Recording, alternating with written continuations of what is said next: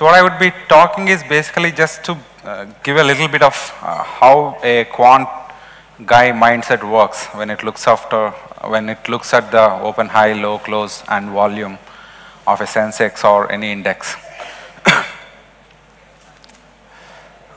Just a brief introduction about me. So actually that's my LinkedIn profile. You can search for Kora Ready.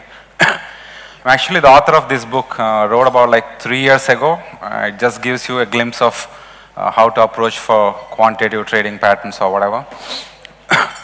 And currently I am a co-founder of a startup company in US, which is basically the PastStat, which gives you the quantitative screeners.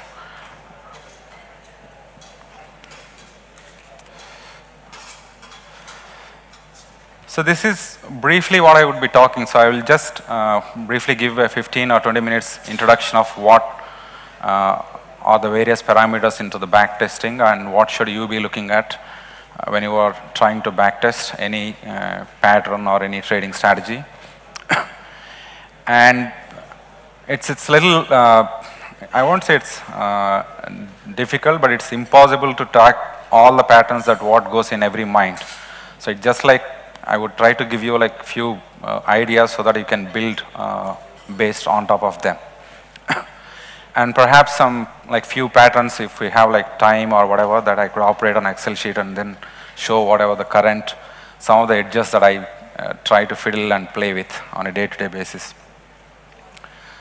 And that's basically the motto. So you just like try to feed the brain so that the people will pick up their own way of looking at the patterns. Like give a man a fish and you feed him for a day. But if you teach him how to fish, he can, you are feeding him for a lifetime. This is the the basic question, like which, like I mean, at least for me, that's the question. That's when I entered into this testing or quantitative world. So this is, I don't know how many people have heard this name called Victor Niederhofer, and he writes a couple of books. One is The Education of Speculator, and the second edition or whatever the extension to that is Practical Speculation. And both the books, the theme is, okay, have you tested that? Whatever anybody talks, you would be seeing most of the people on TV or in your circle or anybody saying, oh, the market is now above 200-day moving average, or it's fallen like 1%, or so many theories, like RSI now is above 70, it's like overbought. These are all theories, but have you tested and then seen what is going to happen the next? Like whenever RSI is greater than 70, or whenever the market is above 200-day moving average, what's your probabilities for the next day? So that's the premise. Look, have you tested whatever the hypothesis that you want to, whatever you are like looking at the current market condition? And most of the times, I don't use a high fancy software like very, what do you call it, the complex technical indicators, which basically even the author of the indicator himself wouldn't have known, okay, what are the steps to do it. For example, I'm like, I don't know how many people can calculate ADX by hand. How many people here can calculate ADX by hand? ADX period 14. If I give like 28 points, you can calculate by hand. ADX.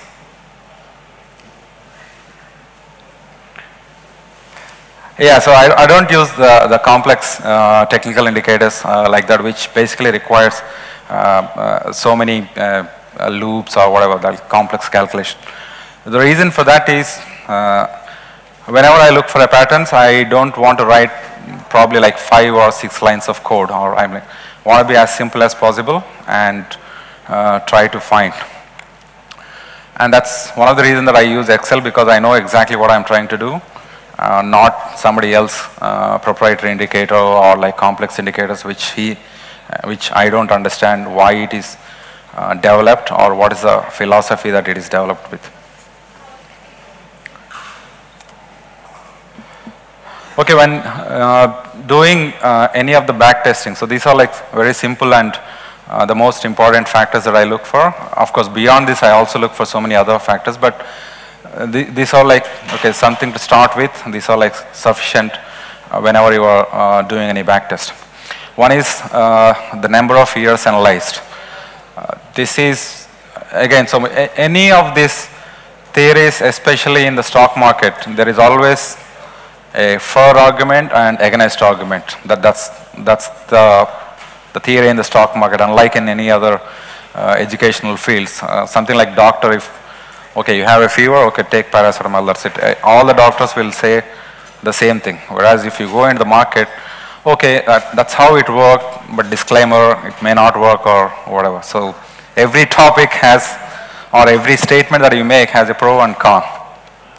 So coming to the number of years analyzed, yeah, preferably for indices, or if I'm looking or trading at the index, I at least want like 10 years of data, and preferably like a cycle, again at least in the retrospective basis, like up cycle or down cycle. So Indian markets do fit that, and of course because of this 2008, 2000 burst, and again up, and again 2008 burst, and now again the current up. So you like get 2 cycles in most of the international markets. So yeah, I mean, if you go back, like 10 years is what I prefer. And when it comes to the stocks or something like that, okay, I look for the recent regime, or like preferably I try to keep it as short as possible. Something like 4 years is what I prefer when it comes to backtesting on the stocks. And the second thing is percentage of winning trades. This is it's just like your comfort factor. I mean, so especially when I'm in a short-term trading where my positions are held only for a day or 2, or at max 5 days, I want that number to be as high as possible, because I mean, it's not only the what do you call it, the capital required or whatever, and also the confidence and the money that I can churn in and out, because I would be placing more and more trades. Whereas the trend followers, they can get away even like, let's say even 30% or 40% of the winning trades. But when you are like highly leveraged, you cannot get away, because let's say you hit a stream of 15 losses or 20 losses when you are doing that. So that's the reason I prefer my percentage of winning trades to be at least 75% or 70% plus, because I'm like looking at like 1